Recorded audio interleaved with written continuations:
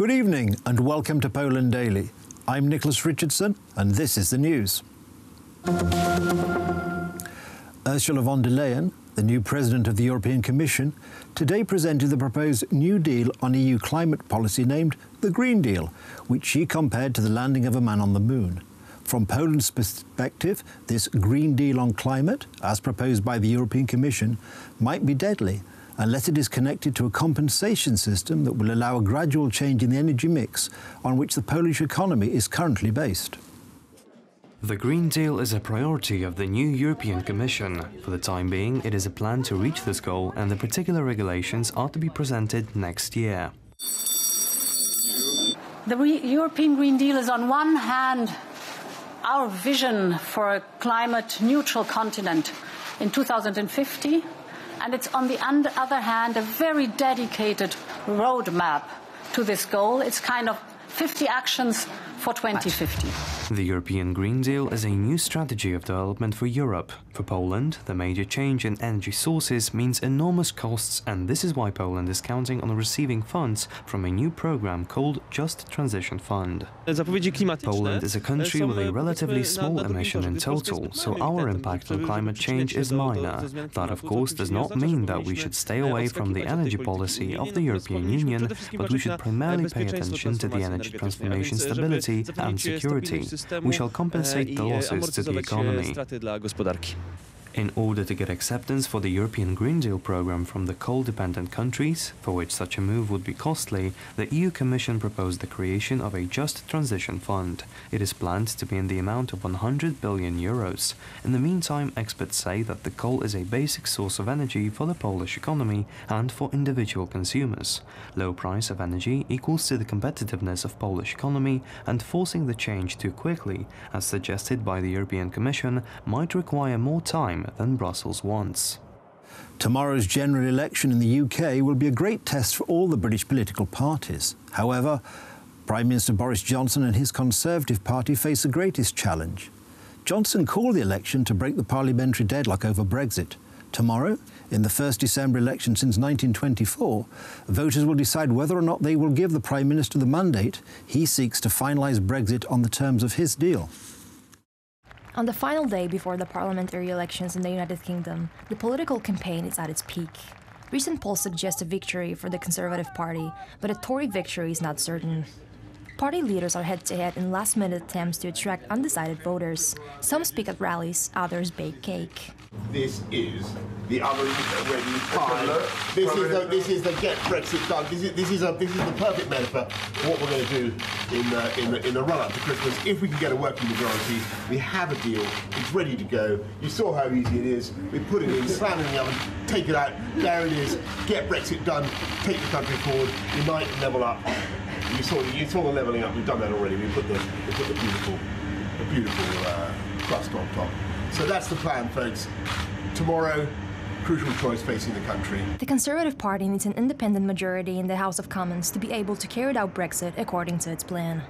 Meanwhile, the media is sharply criticizing the behavior of Johnson, who during one interview ignored the situation of a boy diagnosed with pneumonia who had to lie on a hospital floor because of a lack of beds. Don't get majority of we're going to,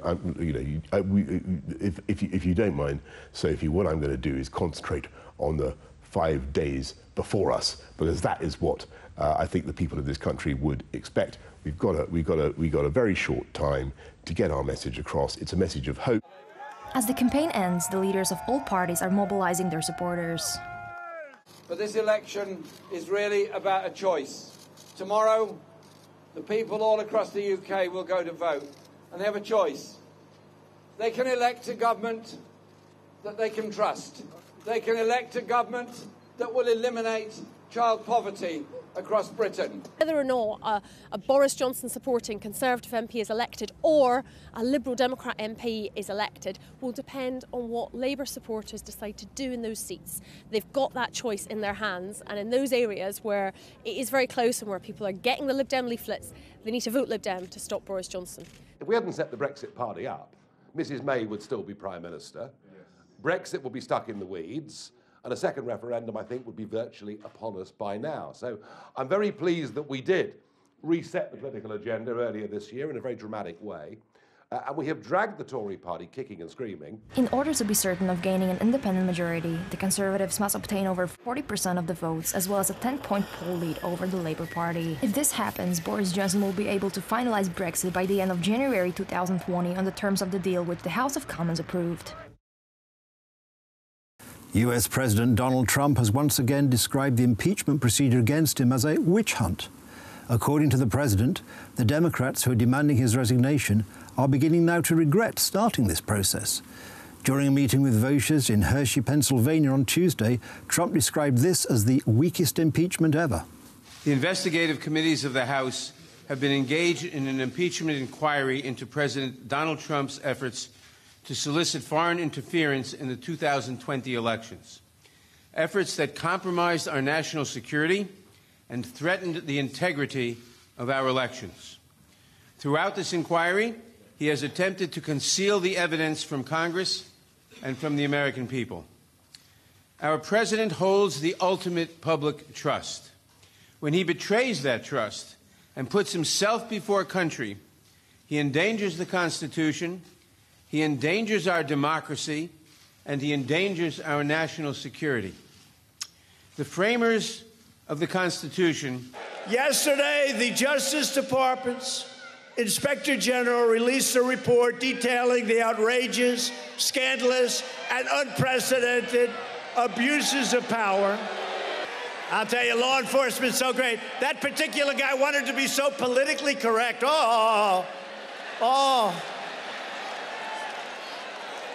don't want to be politically correct. And now, after 2.5 years, now that the Russia witch hunt is dead, a big, fat, disgusting fraud, the congressional Democrats are pushing the impeachment witch hunt having to do with Ukraine. PKN Orlen, Poland's leading fuel company, is seeking compensation from its Russian suppliers for contaminated crude oil. In a statement from the company, CEO Daniel Obajtek was quoted as saying that the company was determined to retrieve all the costs it had incurred, which costs comprise processing the crude oil, protecting refinery installations, and the purchase of additional petroleum. The Prime Minister of Poland, Mateusz Morawiecki, was in Wrocław today to take part in the unveiling ceremony of a plaque dedicated to the memory of his father. A former senior speaker of the Sejm and founder of Fighting Solidarity, Colonel Morawiecki died at the end of September at the age of 78. Ojciec zawsze kierował się misją. My father's mission was to implant freedom and solidarity. These two values combined together represented the quintessence of his life. Freedom, he was always taking risks, experimenting, finding new solutions for Poland, for the world and for people. And solidarity, which means connecting people, searching for peace and democracy, he was always doing that. I am very thankful to everyone who reminds us how much he loved these two values, which are timeless. I solidarność, czyli łączenie.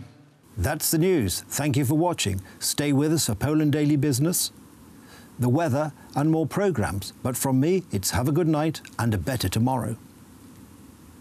Yeah, sorry. That's all from the news. Thank you for watching. Stay with us for the weather, Poland Daily Business and more programmes. But from me, it's have a good night and a better tomorrow.